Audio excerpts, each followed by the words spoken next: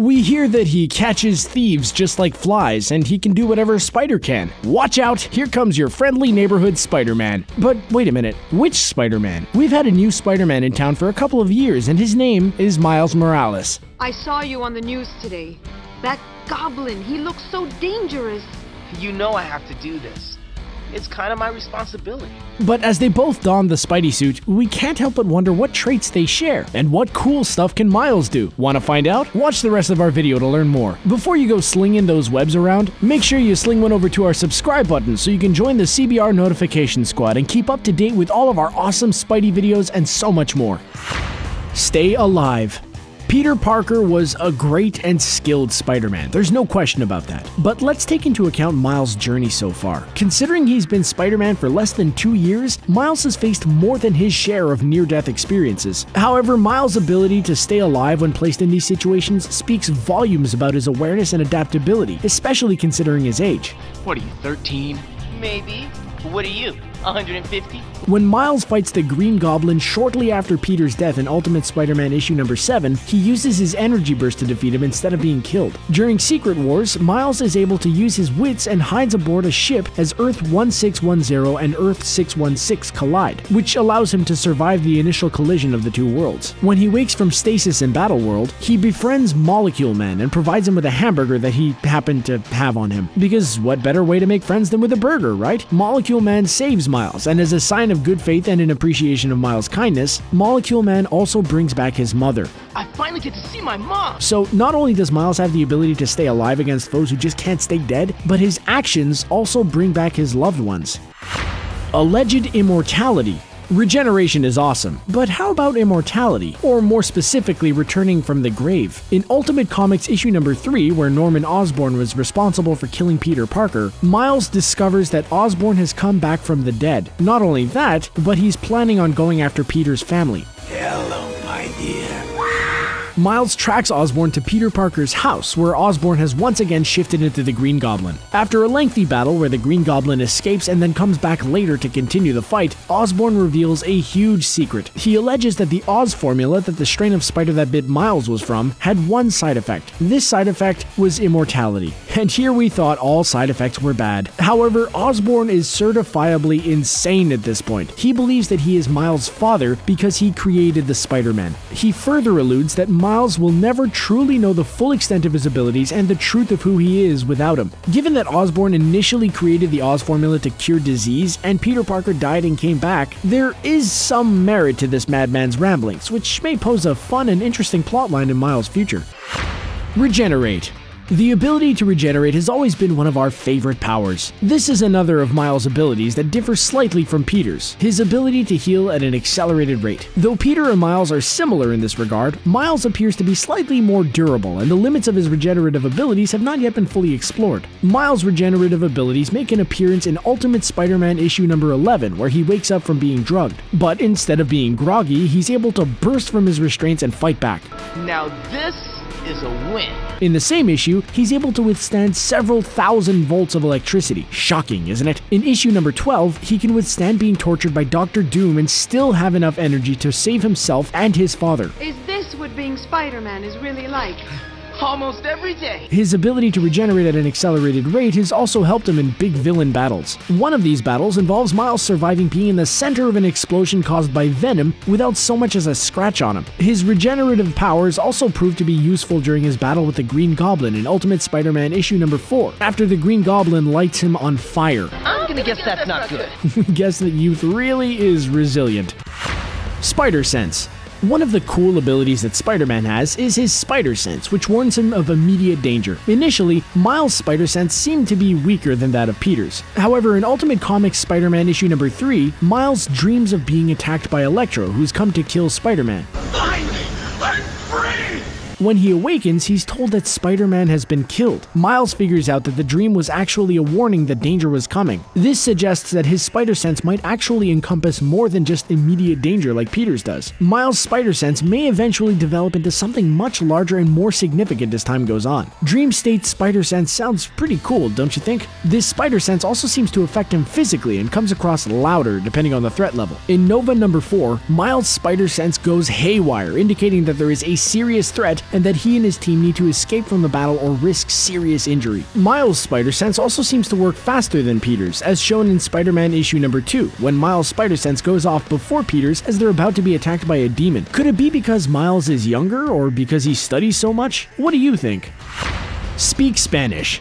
Though Peter Parker was able to appeal to the residents of New York, he had some difficulty connecting to some of the residents in his own city and even within his own community, specifically when it came to language barriers. We all know that Miles' cultural background is not technically an ability, but he is bilingual, which is an ability. He can speak Spanish and English, which is important as it gives his character more depth and acknowledges culture and his community. In Spider-Man issue number 2, Miles is still trying to figure out how to be Spider-Man, and his grandmother comes to visit him at his mother's request. Though Miles does not speak Spanish in this issue, his grandmother does, and it's obvious he understands her. Being bilingual differentiates him from Peter, as he's connected to not only his family, but another community that would help keep him grounded. During his time in Earth 6-5, Gwen Stacy makes a comment about needing a spy name and dubs herself Tigra la Muerte Face, to which Miles responds with, you don't speak Spanish, do you?" while grimacing at her garbled spy name. Though it's an offhand comment made by Miles, it's a subtle link back to his heritage and culture. Learns quickly. When Miles was introduced, it was established that he was an intellectually gifted individual with an aptitude for learning. Being a hero means putting others first.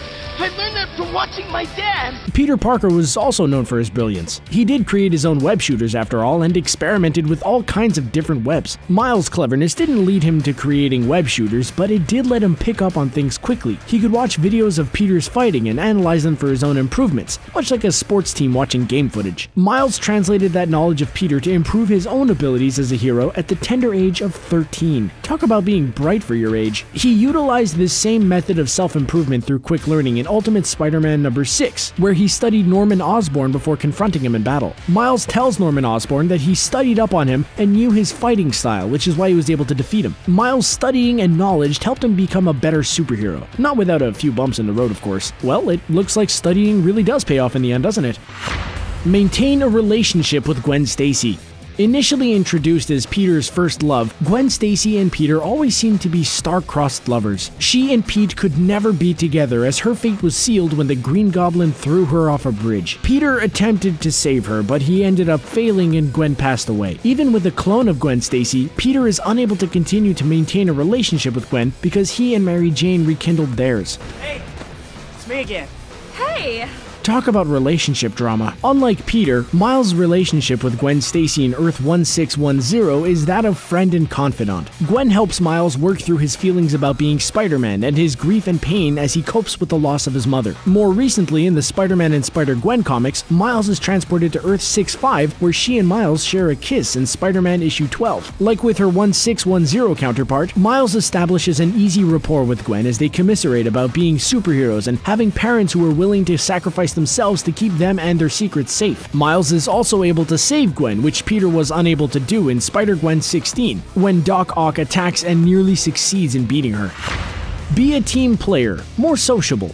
Peter and Miles were similar in the sense that they were both smart, nerdy teenagers. However, teenaged Peter was more of a loner character who was often highly anxious. Miles managed to be more charismatic with the people in his class, as shown through his established friendship with Ganke and his roommates. Though Peter joined teams such as the Avengers, he was never a true part of them and had difficulty at times accepting help from other members. Captain?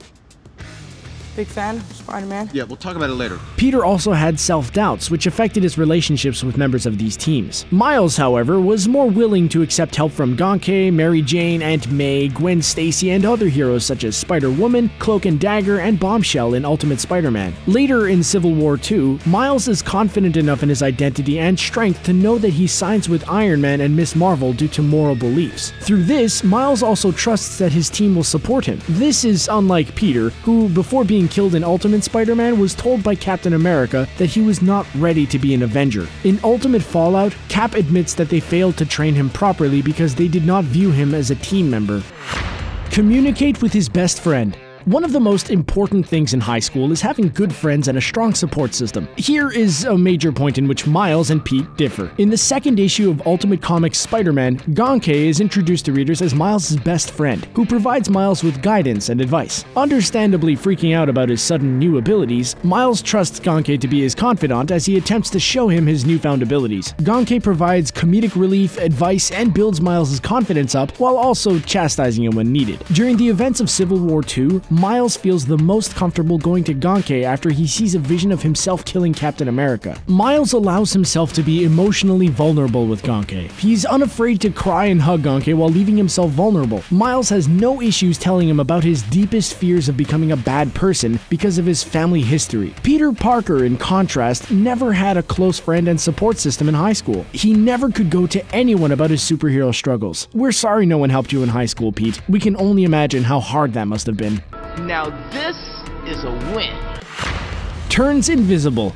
We can all agree that both Peter Parker and Miles Morales make a pretty awesome Spider-Man, right? They're both skilled at what they do, and they're both pretty smart. However, one of the major differences between Peter and Miles is Miles' ability to use active camouflage and blend into his surroundings. Miles first discovers that he has this ability in Ultimate Comics Spider-Man, when he runs from his arguing father and uncle and realizes that half of his body is blended into the buildings around him. So cool, right? Trust me, I know. Miles' camouflage helped him escape from police and S.H.I.E.L.D. when they attempted to demask him, and yet again when he needed to escape from villains he was not yet prepared to fight. As Miles grew more confident with this ability, he used it to his advantage and would hide and sneak attack his opponents. One of the more notable uses of this tactic was when he disappeared from Earth 616 Peter and then reappeared on the side of the wall and kicked Peter in the face. This ability has also helped him infiltrate various places to help others, like Spider-Gwen when she was attacked by Doc Ock in Spider-Gwen number 16. Is this what being Spider-Man is really like?